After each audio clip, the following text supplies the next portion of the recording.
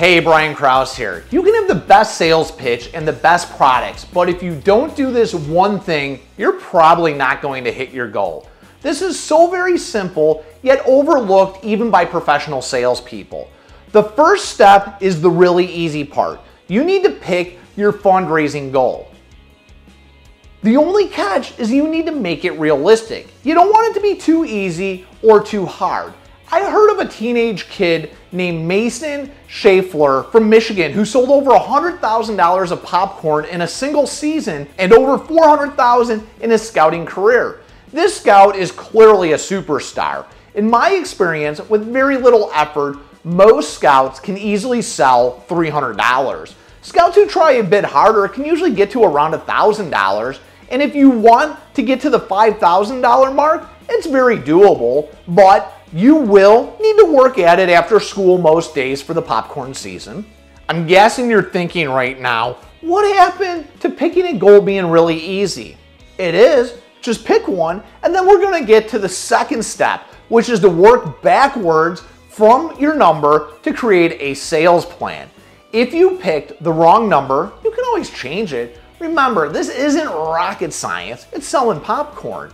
For my sample sales plan, I'm going to make a few assumptions. To start, I'm going to make my goal to raise $5,000. Next, I'm going to assume my average sale will be $25 a person. Remember, sometimes you'll find someone that will buy $100 of popcorn and sometimes $10. When you start selling to lots of people, you start to get many single product sales. With these two numbers, I'm going to divide my $5,000 goal by the $25 average sale to get 200 total sales needed. For my sales plan, I will want to figure out a path to get myself to 200 sales. If I do this, I have a really good chance of hitting my goal. For my plan, I'm going to use 5 sales channels or methods plus a special cheat code that I'll tell you about last. First, I'm going to send emails or text messages to all of my family members, family friends, and ask my parents if they have any coworkers I can reach out to. For this, I think I can make 30 sales. Second, I'm going to record a video of my sales pitch and have my parents post it to Facebook and LinkedIn.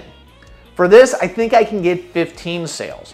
My third strategy is to go door to door for 5 days, spending an hour each day after school. This, I think, will get me 25 sales. My fourth tactic will be to do site sales. If I do 4 hours of site sales, I think I can get 20 sales.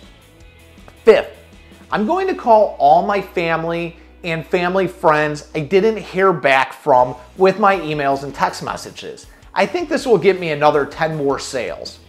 At this point, I've made 100 sales. I'm halfway to my goal. Remember that cheat code I mentioned earlier? I'm now going to use it. Referrals are the ultimate way to make sales. When someone is so impressed with your hard work, they will want to tell their friends about you. So far, during this exercise, I've sold to 55 people over email, text, social media, or phone calls. This makes them very easy to reach out to. I'm going to ask if each of them will forward my email, text, or social media post with 10 of their friends. A bunch won't do this, but I'm going to assume 20 will. And this will help me reach 200 potential customers with 25 sales being made. I will do the same thing with each of those customers until I get 100 more sales. In a short amount of time, we've created a plan on how I can get to $5,000 in sales in a fairly straightforward way. Is it perfect? No, but it is done, and we do have something to work towards. As you do your sales plan, tailor it to what works for you. Once you start working your plan, you quickly see what assumptions were good and which ones were a bit off. In our next video, we're going to talk about some tips and tricks to help you execute on your sales plan.